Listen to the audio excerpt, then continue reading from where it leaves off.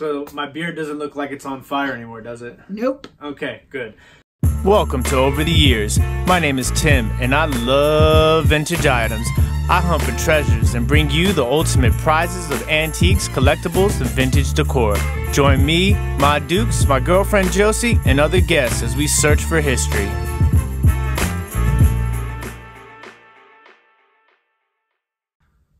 Welcome to Over the Years. It is another video of what has sold during the week. So these videos, we really try our best to kind of give you guys an idea of the things that we're selling. So hopefully you can take that information and find those things yourself. So we currently sell on 6 different platforms. That is eBay, Etsy, Mercari, Poshmark, Depop, and Grailed. So we made sales this past week on every single platform except for Depop. So we're going to go ahead and go over those sales with you guys right now. Let's start. Where are we going to start, my dukes? Wherever you want to. All right, let's go ahead and we'll start with Etsy. Change things up this week. All right, so the first thing that sold was this vintage mid-century modern art glass, heavy, smooth-footed amber glass bowl. Now, this piece we've had for a very long time. We typically don't buy that much amber glass anymore because it is much more of a slow mover.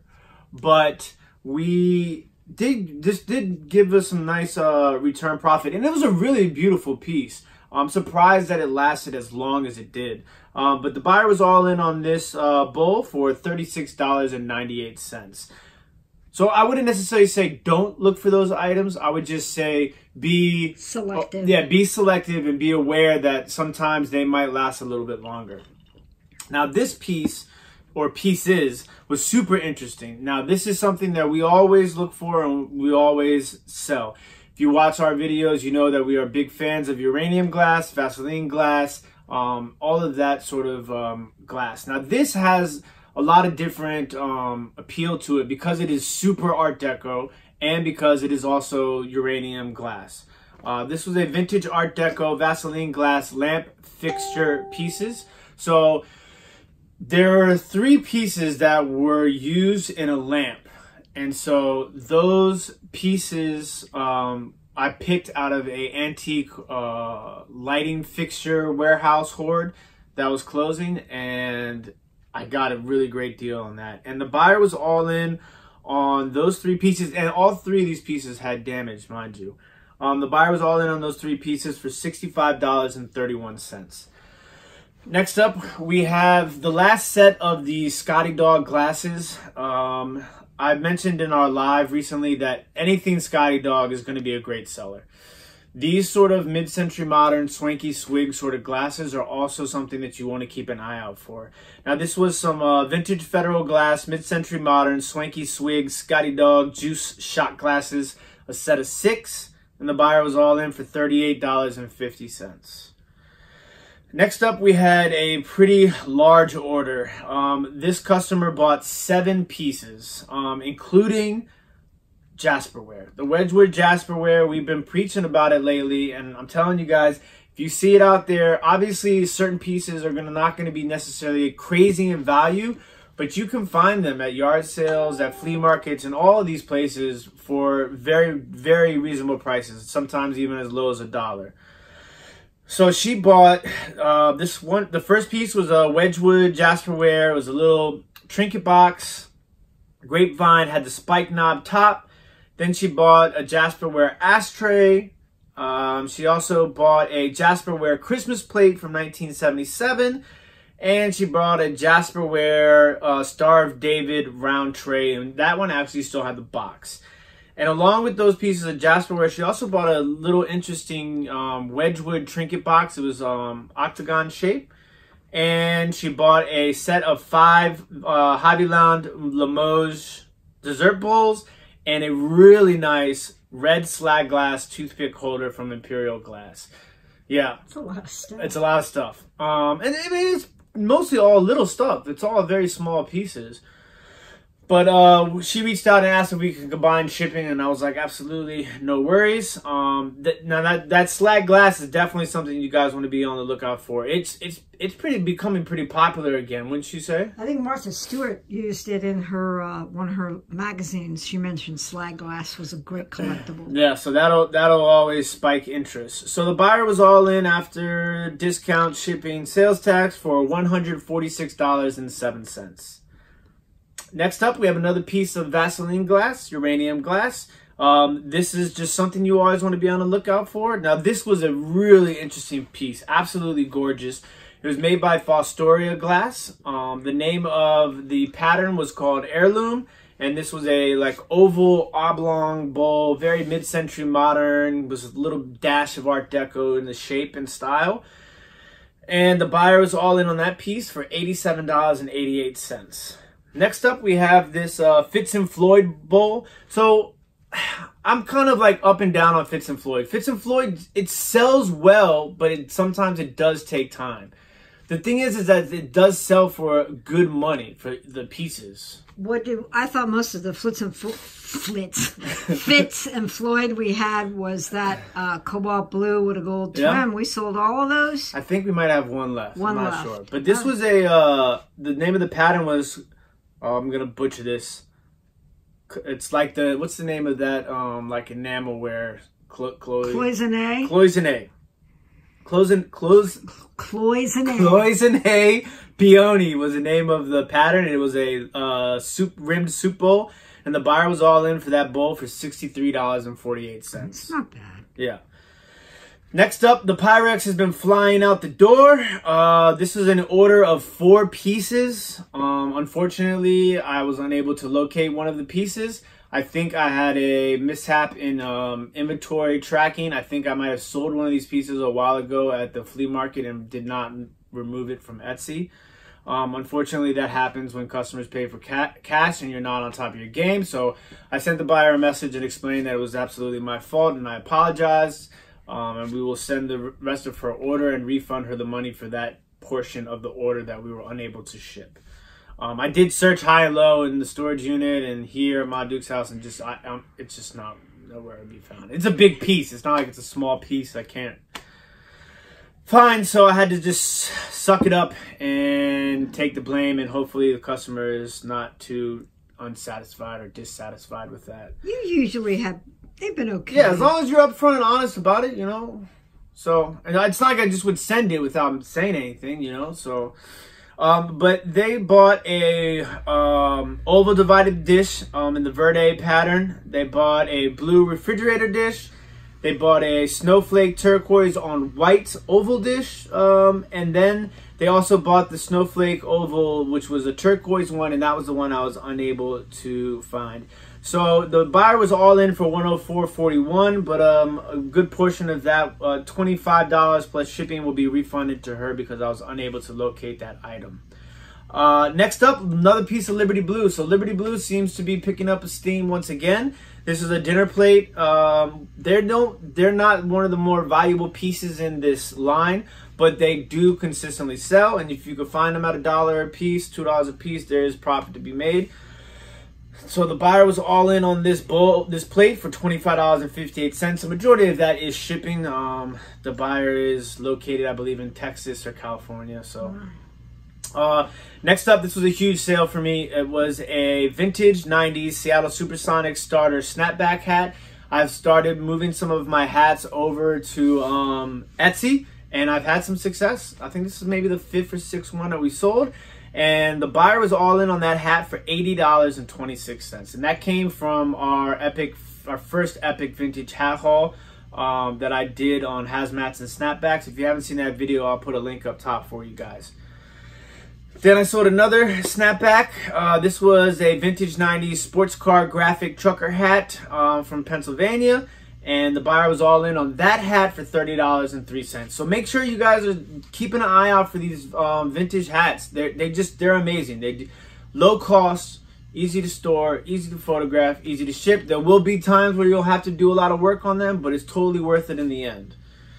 And the last, oh no, I got a couple more things. Next up was another piece of Flow Blue. Now Flow Blue is another thing that we always preach about. If you guys haven't seen our live stream on Flow Blue, I'll put a link up top there for you guys. It's definitely something you always want to keep an eye out for, because that is one thing where the profit and the value never really tends to dip like a lot of these other vintage collectibles and antiques of such. So this was an antique New Waldorf floral and bead embossed Flow Blue saucer. Now this is just a saucer, and that saucer, the buyer was all in for $35.87. And I think I have like 3 left of those. You're like, this is kind of like replacements. Yeah. You know, they just bought the saucer. So next up, Hall China, another thing that we always pick up and we suggest that people pick up. It has a wide variety of appeal, and there's, you know, they make mid-century modern stuff, they make Art Deco stuff, and it's all different sort of colors and different pieces. It's really nice. Hopefully we can, my Dukes and I are thinking about sitting down and doing a whole video on Hall China to kind of give you guys a little bit more insight on that. What are you doing? It's the sun's coming through and it's all funny. It looks like your beard's on fire.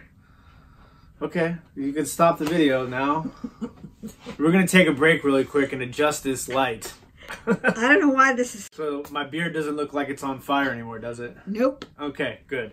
So back to the Hall China. So this was a vintage Art Deco Hall China maroon. The name of the shape or pattern, as you guess you could say, was sundial. And this was the mold. The mold, yes. This is a sundial. It was a very small individual creamer.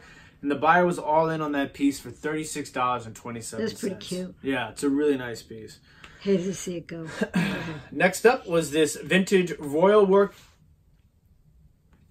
I don't want to mess it up. I've been saying it's Worcester, right? Worcester. Is it I think it's Worcester. Worcester, or Worcester. Worcester. Ah! I've been doing so good on my England pronunciation. Yes. Okay, viewers, remind me once again the right way to say it. Is it Worcester, Worcester, or Worcester? Worcester. It's one of those. So, anyways, this was a like an oversized cup, coffee cup and saucer, and it had like old cars around it, and it said, "To a very important person, Avery." I don't know the significance of it, but the buyer was all in for $36.45. That is a company that I would suggest looking out for. Everything from their old stuff all the way up to their new stuff. It's quality. Yeah, high quality, good stuff, good return on those sort of pieces. And then more Pyrex. If you guys haven't seen that video of my Dukes and I cleaning Pyrex, make sure you check that out. I'll put a link up top for you. This was a vintage Pyrex brown earth tones loaf pan. The buyer was all in for that for $37.56. Next up, we have another piece of Pyrex. So you guys can see we sold a lot of Pyrex. This was a Pyrex Shenandoah was the name of the pattern. It was a 474 Cinderella round casserole dish, and the buyer was all in on that piece for $19.06. That piece did have some damage on it, which is why the price was so low. Next up was a vintage Pyrex Daisy round mixing bowl 402. This was one that we cleaned up in that Pyrex cleaning video, and it was crazy to see how the before and after on that. And the buyer was all in on that bowl for $42.44. So that's everything that's sold on Etsy. As you can see, Pyrex, Jasperware, uranium glass, continuous items that have been selling week after week after week. Now, these are items that we highly suggest that you guys try to educate yourself as much as possible on, because they can be found and can be flipped for a good profit. We made one sale on Poshmark this week. It was a pair of Lucky brand jeans. This was actually a retail arbitrage buy. So my roommate had told me she had went to Gabe's a couple weeks ago and said they had brand new Lucky jeans at like $11. So I saw one on my way back from picking something up, and I stopped in. I bought one pair. That was the only thing I bought, $11. And then those sold on Poshmark for $35. And they only took like 2 weeks to sell. Where did you get them? Gabe's. Gabe's, I never heard of that. Gabe's is kind of like a Steinmart or something. Nah, it's like a Marshall's. Yeah, Steinmart, but like not Marshalls. as big. It's a lot smaller. So that was the only thing we sold on Poshmark. Now, Grailed is we're getting ready to put together a whole nother batch of clothes and hats. That's something we're going to be working on this week because I'm almost done listing all the glass in China that I picked up from the last 2 weekends. So we're getting ready to upload a whole bunch of new stuff on Grailed, Depop, Poshmark, you know, heavy on hats and clothes. So Grailed is just continuously making sales for me right now. Those will pick up as you add listings, just like anything else. This goes right back to the snapback hats. This was a vintage snapback trucker hat. It said Nashville across the front, and the buyer was all in for that for $25. Next up was this really dope NASCAR snapback. This was the Daytona International Speedway one. This was one that had a little bit of damage on it. It was of that batch of those soaked hats. It was the last one that was in that soak that sold, and they all sold within a week and a half, maybe 2 weeks on this one. But as you can see on the screen, this hat had 39 likes on Grailed, and it sold for $30. The buyer was all in for. Next up was a pair of Nike Air Force Ones. This was a retail arbitrage buy from before the lockdown. I got these around Christmas. I got 2 pairs, 2 different colors. The other one sold a long time ago. This one kind of just didn't have a lot of traction. It's more of a fall winter shoe, I guess, so that's understandable. This actually sold to somebody in Slovakia, and they were all in for $120. So that more than doubled my money on that RA buy. Next up was another snapback from that haul. This one, it was a Northrop Grumman snapback. And just a plain, you know, had that on top. And it's like, I think they do like, well, I can't remember, aerospace. Yeah, I think it's defense or something like that. Yeah. So like Chernock told me that this is one of those hats that you want to look out for. You know, they sell, and I was like, I mean, it doesn't really look like much, but it sold $20. The buyer was all in for. And the last thing that sold on Grailed was this Patagonia button-up. I had this sitting around for a little while, but I took an offer, and the sold buyer was all in for $20. Everybody, if you don't know, Patagonia can be a very profitable flip if you get it at the right cost and it is the right piece. So that was everything that sold on Grailed. Now we're going to go ahead and show you guys what sold on eBay this past week. So a lot of the things, quick flips, came from eBay recently. This was a vintage Fenton glass sitting cat satin crystal figurine. I picked this up at the yard sale for $1, and it sold probably within 20 minutes for $14.99 plus shipping. Next up was this vintage Wedgwood Jasperware. Here you go again. Jasperware is selling, and it's selling on multiple platforms. This was a pale blue on cream, mini, like a, not mini, but a small posy bot, and that sold for $30 plus shipping. Next up was putter. This came from those 2 bags of golf clubs I found on the side of the road for free. This was a tailor-made Rosa Daytona Sport putter, and the buyer bought this for $27.99 plus shipping. So shout out to my man Casey over at the Carolina Hustler. He, you know, helped me with these golf clubs. Golf clubs are like one of the most popular things right now, so I suggest, you know, doing a little bit of research on golf clubs, you know, taking a look at some of those items because they can be flipped for good money. Next up, another piece from the glass yard sale. This was a vintage Imperial glass, Marigold Carnival glass. The name of the pattern was Open Rose. It was a small ruffled bowl. Bought this for $1. Carnival glass, always be on the lookout for. We're going to do a little bit more of a deep dive into that on one of our educational videos that is coming up. The buyer bought this for $17.50 plus $5 shipping. Next up was some car manuals. So I went through this little phase where I was buying all these car manuals because, you know, I thought they were like going to be this like huge thing. And don't take me wrong, car manuals are definitely a good thing to be looking out for, but you want to make sure you comp them before you just buy any one of them because they can be slow sellers because, you know, it's a specific person that's looking for these sort of manuals. But I did make some money on these. It was a set of, I think it was 4 of them. 1978 Ford car shop manuals, and the buyer was all in for $19.99 plus shipping on those. Where'd you get those originally? I got them from an online auction, Shop Goodwill, I think. Oh. Next up was another item from that dollar glass yard sale. Not the glass shed, but the first one we went to 2 weeks ago.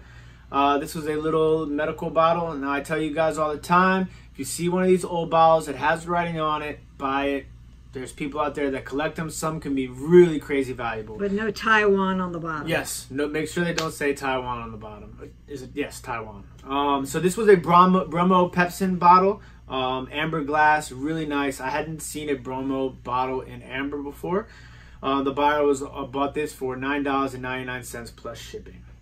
Next up was this vintage Hot Wheels Racing NASCAR Jeff Burton like tractor trailer thing, still in the box, sealed. I got this for $2, and it sold for $14.39. Now, I usually buy anything NASCAR or Hot Wheels if it's like $1 or $2, and then if it's more than that, I'll comp it to make sure that there's some value in it, because there are a lot of people out there that buy these sort of things, and it's definitely worth getting into. And then next up is another Flow Blue Butter Pat. We've talked about Flow Blue already during this video. You guys have seen this exact same Flow Blue Butter Pat already in previous What Sold videos. This is a antique Stanley pottery. Tureen is the name of the pattern.